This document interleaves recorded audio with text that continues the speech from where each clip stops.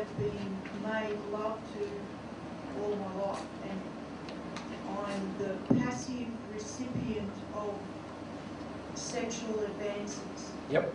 Many women would feel this, right? In my law of attraction with Graham, Graham is, forgive me for saying it out loud, Graham, shut down and doesn't make those attractions to me. Yep. So in our sexual relationship, he's not doing, I'm not the passive recipient, which is profoundly uncomfortable because I've only ever been that way. Yep. And he wants me to come outside of myself to ignite the passion in him. Yep. That's our law of attraction. My question is, how do you unlearn these lifelong trappings, for want of a better way of putting it? Yeah. Well, firstly, both of you obviously have opposite injuries. This often happens in soulmate relationship where you get together with your soulmate and you work out actually you have totally opposite injuries. In other words, your injuries aren't compatible. So you don't get along good with these injuries because they're not compatible with each other. Especially when it comes to sex. Especially with sex in this case. This is a beautiful thing to help trigger each of your emotions. Does that make sense? Otherwise you'll just finish up having no sex. We don't. And it doesn't feel very good, does it? No, I'm No. ready to leave. So yeah, so instead deal with your, don't worry about Graham's emotions, deal with your emotions about why you do not want to give and why you expect the man to give to you. What I'm saying to you is that I feel like I've been trained. I know you've been trained, but there's an emotion. There's an emotion underneath it. It's an emotion of anger with men, an emotion of, there's quite a few emotions underneath it for yourself. If you deal with that emotion, you will trigger his emotion. Is it a childhood thing? Yes. From parents, or do I... No, it's from your abuse. It's from your abuse, darling. Yeah. It's very hard to get, you understand, I understand the event. I'm owning the event. It's very, very hard as a child to get below the event to, you know... How do you feel when the man doesn't give to you and you have to give to the man? How do you feel? I'm absolutely furious. Okay, the fury covers over the deeper emotion. So go outside, get a punching bag, go outside, express your fury. Why are you furious? And you'll connect very rapidly to what it's about. You already know what it's about. Why are you furious? It's grief. It's like being overcome, suffocated, and not being able to exist. I feel like I'm non-existent. So it's about sexual rejection, isn't it? Is it? What's the feeling? The feeling itself. So it's grief. See, this is the difficulty. So much pain. You know, like try and put it into a box. Yeah, we'll talk about this the next time we talk about sex a lot, because we want to talk about how to deal with these emotional injuries. But you identified firstly you feel fury. Go into that fury. Not with Graham, because he's not the cause of it. Oh, he's lovely most of the time, which makes me even more angry. Okay.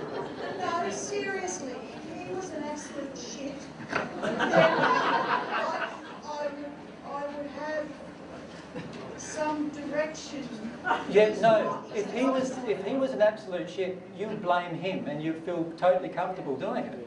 That's the problem. Is that in the end you do want to blame him. This is why you're in fury, right? Let yourself feel your fury, go out and really express it, but understand that underneath the fury, like you identified, is this terrible, terrible, deep grief that you do not want to feel. And when you choose to feel it, this fury won't happen anymore, and you'll feel that grief. And when you feel that grief, you will also then feel, oh, wow, I'm allowed to express myself sexually. And you might also have to deal with, of course, some shame and other emotions as well based on the abuse. But when you feel those emotions, you'll be able to express yourself sexually and not expect the man to do it for you. But at the moment, there's a very, very strong expectation in you that the man does it all and you just lay back and enjoy it, right? And but he has the same thing. He expects me to do it all. So, he never asked the question. You asked the question. You're repeatedly on his side.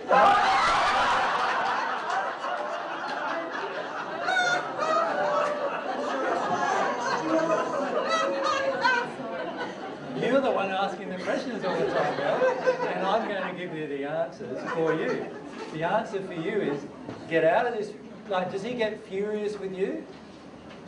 If he does, he doesn't show me. Okay. Your fury is capping deeper emotions that you do not want to feel. And I agree, Graham's got some other issues that he needs to allow himself to deal with. Thank you. Of course I said that in the beginning that you didn't even hear. I said, let's concentrate on your issue. You're the one asking the question, right? You can't change Graham no matter how much you want to, but you want to. Desperately. And that's why you... So you can avoid your emotion, Jen. Yeah. But I'm admitting it, okay? Yeah, that's great. That's great you're admitting. If I don't own it and I sit here in the corner and I don't speak up, then I'm not trying to push through, okay? Yeah, no, it's great that you're admitting it, Jen. It's great you're admitting that you want him to change. But that desire for him to change means that you can get away with not changing. And that's really what you want too. He's doing the same thing too. Oh, I don't care what he's doing, I'm talking to you. Honestly. You don't want to change, so you get furious because you want the other person to change.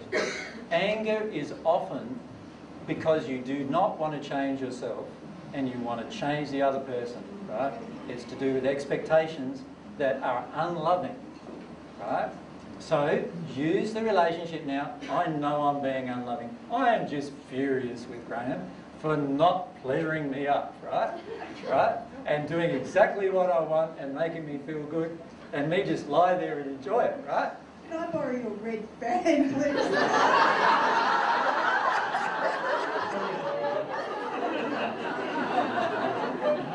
No worries.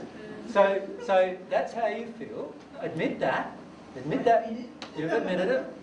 Now go into what's going on emotionally as to why you're so angry. Right? And you'll find it's a lot to do with you want now to control men, to do it your way, do it when you want it, how you want it, and it's to do with those emotions that you need to release. When you release those emotions, the irony is whether he wants to or not, he'll probably finish up getting triggered and dealing with some of his emotions. See, the reality is I feel that I can't feel sexually whole unless he participates. But that's an error. The reality is that's an error. At this point, I don't see that. I know. Well, Jen, if you didn't know your soulmate, you can still reach at one with God, can't you? Yes? Yeah. And to reach at one with God, we have to fully accept and embrace our own sexuality and sexual identity. Is that not true? So, in your relationship with God, and to release the emotions, that's all you have to focus on. It sounds simple. Well, the reason why it's not It's simple, not. it's not simple. The reason why it's not easy, we should say, it is simple, but it's not easy. The reason why it's not easy is because I'm so addicted. In your case, you're so addicted to getting the man to do what you want that you don't want to give that up. Right? And that's why you're furious. Because you don't want to give that up. And admit to yourself, I don't want to give that up. Graham, you've got to do exactly what I want, when I want, just pleasure me whenever I want. Allow yourself to feel that, right? Allow yourself to feel that. And then go into that emotionally, and you'll find there's a lot of rage and anger with men in there. And there's a lot of rage and anger with your dad in there that you need to let yourself express and experience. And this is a beautiful relationship. Like Graham is not being pushed around by you, which is really good, actually. Because that triggers this emotion. That triggers this emotion, doesn't it? I'm talking to you. Yeah. You asked the question. Oh, that's an injury, Jen.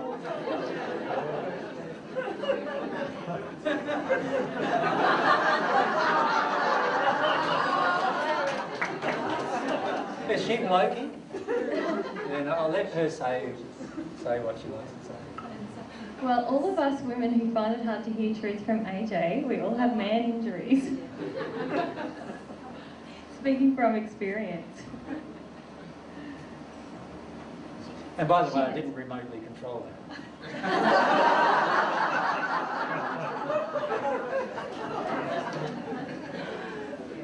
But honestly, if I have issues with women and I'm a male, whatever those issues are, I am going to continue to feel those until I let them be triggered. And so for Graham, yes, he does have some issues with women controlling him in the past, because there are some issues with his mum controlling him in terms of emotionally controlling him and causing these sexual injuries, yes. But if you want to progress towards God, it's immaterial what he's doing. What matters is... He's my soulmate. You can be at one with God without him, honestly. But do I want to? Well, if you don't want to, then there's something wrong with your desire. How can you, like, embrace all the wonderful things that you're talking about today, Yeah. and then accept the reality that you're not going to go there and find your soulmate? For me, that's like walking the path to hell. It's like, it's hellish, really. But Jen, you've got an emotion about needing to have a man, needing to have a partner. Is that true?